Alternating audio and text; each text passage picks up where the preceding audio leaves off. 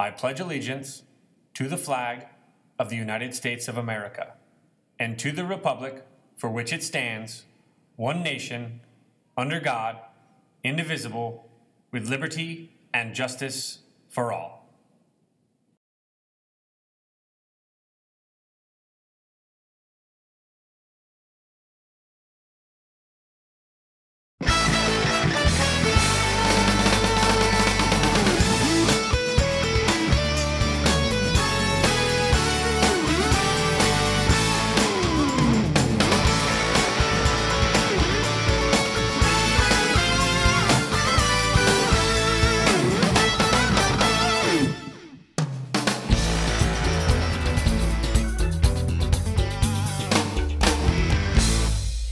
Good morning, fellow Skyhawks. This is SBN News, Silverado High School's daily news broadcast. I'm Tyka. And I'm Stanley. Here are your daily announcements for today, Wednesday, April 24th, 2024. Attention seniors, in order to participate in the graduation ceremony, all fines must be paid by May 3rd.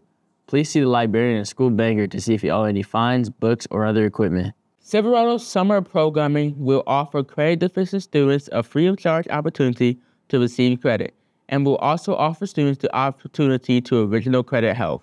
The Silverado Summer Credit Retrieval and Original Credit Health program will run from May 22 to June 14, 2024.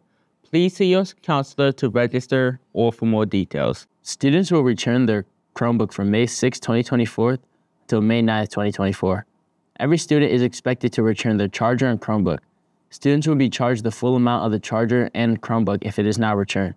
Students who are attending summer credit retrieval at Silverado will have a Chromebook checked out to them at the start of the session. And students attending summer school through NVLA or other summer school site will need to check out a Chromebook after the school year ends. Graduating seniors. Each graduating senior will receive 10 guest tickets for graduation, which will be May 25th at the Orleans Arena. Students will receive the tickets along with the cap and gown at the graduation rehearsal. Students may also give their unused tickets to other students. The College and Career Center is excited to extend a warm invitation to Silverado High School juniors to start participating in college visits here on our campus. It's never too early to start considering which college you will apply to, but being proactive about your education can give you more time to make a well-informed decision. Upcoming visits include Utah Tech on April 29th and University of Nevada, Reno on May 9th. For more information, please reach out to Ms. Jennifer in the College and Career Center in the library. For anyone interested in playing girls volleyball in the fall, there will be a mandatory meeting after school April 24th in room 406. We will be discussing register my athlete, pre-season training such as open gyms, and other important dates to know. We hope to keep you no longer than 20 minutes.